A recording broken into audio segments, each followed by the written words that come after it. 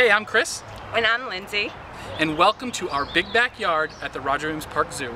And today we're going to be building fairy houses. A fairy house is also called a gnome home or a mouse house or a toad abode. It's found items in nature that you put together to make little houses from sticks or leaves or grasses or bark. Fairy houses can be built anywhere. You can build them in the woods, at the beach, in a city, even in your own backyard. Anywhere you can find natural materials is a great place to build a fairy house. When out in the woods, always be mindful of what you're collecting. Never take too much of any one thing. Be mindful of poison ivy and ticks, and never disturb an animal's home. Okay, so take a look at this. First off, this is what I noticed right away. This piece of wood that has fallen. It's nice and hollowed out. I think I can do something cool with that. This is neat, some color, some beautiful green maple leaf seeds right here. This is really neat. A cool oak leaf that's fallen on the ground. And I got some bark over here. Bark will be perfect for my shelter, my little fairy house. All right, I'm getting loaded up with stuff right here. And maybe I'll take a little bit of just some ground cover. All right, I'm good to go. When in the city, always be mindful of where you are. Never go on a road, and make sure the natural materials are not from someone's garden.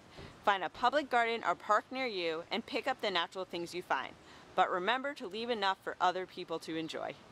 So you don't need to be in the woods to find really awesome stuff for your fairy house. Even in a city, I found some dandelion leaves, dandelion, some mushrooms, even a really cool rock. Okay. Now that we have all of our materials for building our fairy houses, it's time to build. Where are you going to build? I think I'm going to build over there. Okay, I think then I'll go that way. Excellent. All right, let's go. When building your fairy houses, there's only two rules to remember. Follow your imagination. And have fun. I cannot wait to show you my fairy house. It looks so cool. Can't wait to see it. It's cool. So here it is. So this is what I did. So right here is my pathway coming in. I used those seed pods to make a pathway. And I have like a flag post over here and an archway. This is the main house with the living room. And this is their home theater system. So there's like a stage over here. They call it Maple Leaf Theater. And we have stadium seating here for people and bugs and fairies and gnomes and little mice to sit at. And so yeah, this is my fairy house. Pretty cool. That's You like it? I love it. Yay. Can I go see your fairy house? Yeah. All right, let's go. Okay. Oh my God. This is your fairy house? Yes. This is the coolest fairy house ever. It's super cool. So this is like the summer cottage of this little fairy family that lives here. And this is my mushroom pathway, and it's got guardian pine cones and a big rock so that you know you've got to belong when you go in here. You come up, and this is my little leaf welcome mat. And then inside it's nice and comfort and cushy so that they can take a seat and not hurt themselves. And they have nice coverings above them to protect them from the sun.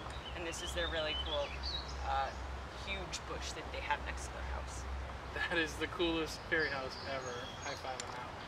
Well done. We hope you like the fairy houses we built in our big backyard. We had a lot of fun making them today. And we hope you go out and make your own fairy houses, and you can share pictures of them with us on the zoo's Facebook page. We'll see you this summer at Hasbro's Our Big Backyard. Bye!